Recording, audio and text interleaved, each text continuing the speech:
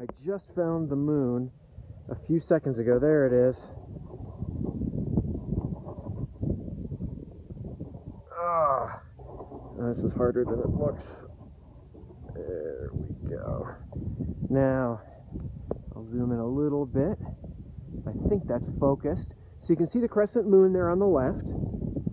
And the dark part of the moon, the unlit side, is where Venus is going to appear. So on this, it's going to look like it's going to happen on the right. And we're actually pretty close. It's going to happen in the next couple of minutes.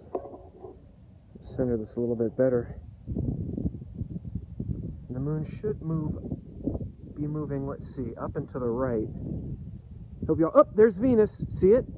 Pop, just like that. Do y'all see it now? It just popped out just as I was saying that, just on the right. Right on time. That's pretty cool. Oh, sorry I couldn't get this set up earlier. I've been out here for about 15 minutes. It's freezing. There's a breeze blowing. My nose is running, and but I've been looking for the moon. It's just been cloudy, cloudy, cloudy, cloudy. And literally 30 seconds before I started this stream, the moon popped up into a part of the sky where it was clear. Now let's see. There we go. All of your comments are going right across the picture of the moon. That's so funny.